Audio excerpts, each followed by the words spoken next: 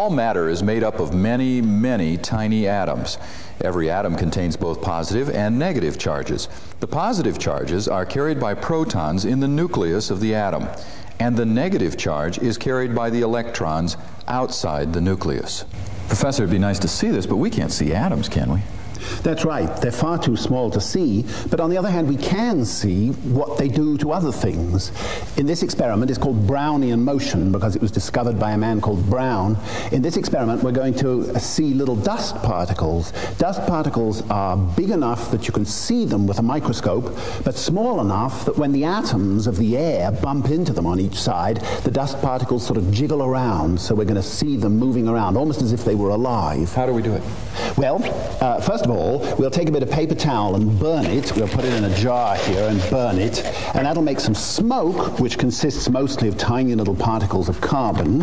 And then we're going to blow the smoke through this tube here and into this tiny glass chamber underneath the microscope.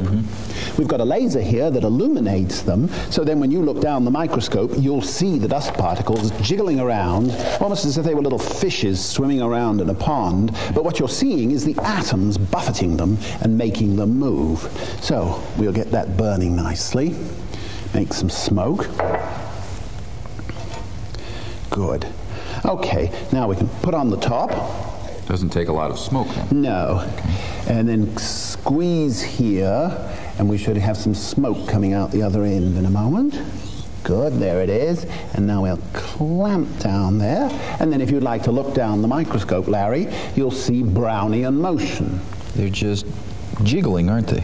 It's important to realize that what you're seeing there is not atoms. You're seeing little dust particles, smoke particles. But they're so small that when they're bumped into by atoms, that causes them to move around.